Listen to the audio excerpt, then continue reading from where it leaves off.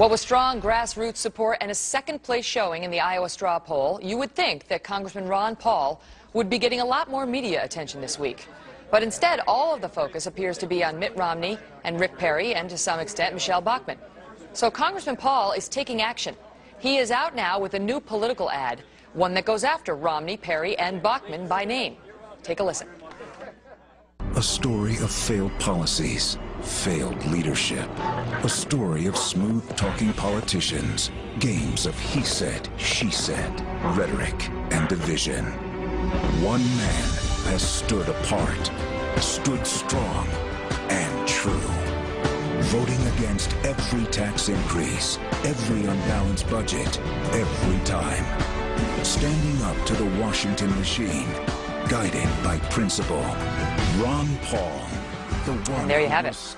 My guest now, Congressman Ron Paul. Congressman, thank you so much for being here. Let me start with this because it's starting to make some more and more headlines.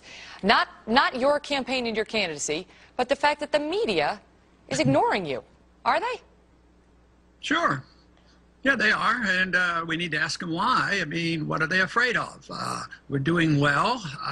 We're certainly in the top tier. We showed we did well in Iowa, and we have a good organization. We can raise money, but they don't want to discuss my views because I think they're frightened by us challenging the status quo and the establishment when it comes to foreign policy, monetary policy, the entitlement system, because my views are quite different than the other candidates, so they would just as soon us not get the coverage that the others are getting, and they will concentrate on establishment-type politicians. There seems to be a narrative emerging that you can't win, and therefore they're giving you back of the hand treatment. There was an editorial in the Wall Street Journal that said he has no chance to win. This despite the fact that you were 152 votes within the top spot in the Iowa straw poll. In fact, out of almost 17,000 votes cast, you were, 150 or so away from number one. But the Wall Street Journal and others say you can't win. Why? Why do they believe that? Well, they want to believe it, and they want to promote an idea. They don't want to promote information, because there have been a couple of polls where I either came in first or second when you match my name up against Obama, because my views really compete. And this would be a reason the Democrats don't want me to win either, because I can compete against Obama because his base is very unhappy with his expansion of the war and his lack of interest in protecting civil liberties, and therefore they don't want to hear from me either. But I have done quite well.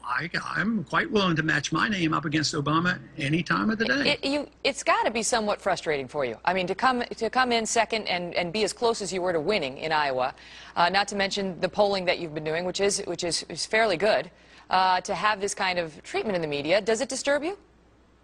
Well, it disturbs me. I don't use the word frustrating because I think I anticipate, I know how the system works, and I know what I'm trying to do, because it's not like I'm just trying to win and get elected. I'm trying to change the course of history. And our history in this country hasn't been good for the last 100 years, whether it's our drift into manage an empire, a destruction of our currency, the deficits that have been run up, the climax of the dollar reserve standard. This is big stuff, and nobody else is addressing this. So I'm, in spite of all the shortcomings of the reporting on this, I write it off a bit because they don't have any idea about the significance of the monetary system and what's going on with the Federal Reserve. But the people, grassroots America, is starting to wake up. Millions of people are reading about the Federal Reserve and understanding how they bail out their friends, create trillions of dollars, give a third of all that money they used in the bailout and give it to foreign banks.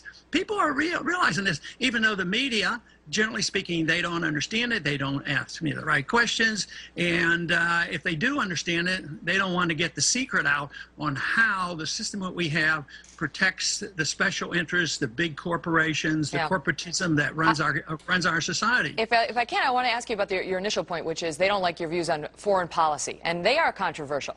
You made headlines at the debate by saying you don't think we should be interfering with Iran, and it would be okay if Iran got a nuke. You also described the Osama bin Laden raid that took his life as unnecessary. That has critics saying Ron Paul is outside the mainstream. Well, I'm virtually running on George Bush's foreign policy of the year 2000. He was very critical of Clinton, the intervention, the nation building. He said, we don't need to be in nation building. We don't need to be intervening.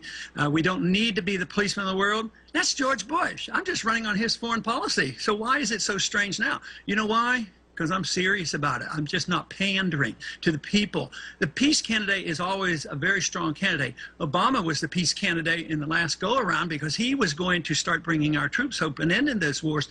And here we're in more wars than ever. But even he had some tough talk when it came to Iran, which is considered, a state sponsor of terror and has reportedly been helping kill our troops in 2 battlefields. And, there's a question, if you're going to let them get a nuke, who's next? I mean, would you let Al-Qaeda get a nuke? You got to draw the line somewhere. Yeah, our foreign policy has led to the death of 1 million Iraqis.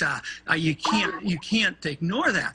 As far as Iran getting a nuke, no, I don't want them to have a nuke. I don't want anybody to have nukes. But I understand it. And I understand that Ronald Reagan could talk to the Soviet Union and Nixon talked to the Chinese, and they had murdered millions of their own people. But we didn't say the solution was to invade those countries and take their nukes away from them. Iran doesn't even have a nuke. And our CIA says they're not even on the verge of having a nuke. They don't have enough gasoline to provide for the people and to have all that oil. And we want to believe they're on the verge of nuking somebody. I mean, believe me, this is all war propaganda. They just want number 6 war. We have essentially 5 going on now, and we're broke, and the American people know we can't afford any more wars. I got to go soon, Congressman, but I want to squeeze this in before we go. If you were President Paul, and it turned out you were wrong, that Iran did have the bomb and attacked Israel, would you step in? No. I'd let Israel take care of them. Why should we interfere with Israel? We're always interfering with Israel when they want to deal with their neighbors. We undermine their national sovereignty. We shouldn't tell them how to manage their borders. I defended Israel when they took out the nukes in Iraq many, many years ago. Israel has 300 of these. Do you think, I mean, there's a lot of problems in Iran. There is no doubt about it. But I tell you what, they're not suicidal. What has been happening since 1953, we have interfered. They had a pretty good democracy going in 53, and we kicked it out. Our CIA kicked it out for oil and put in the Shah, he was a ruthless dictator. Then you wonder why there's blowback. Now, history's on my side of this argument, and the founders were right. Non-interventions, friends and trade with people, more prosperity and peace. Congressman Ron Paul, come back anytime, sir. Thanks so much for being here. Thanks for having me.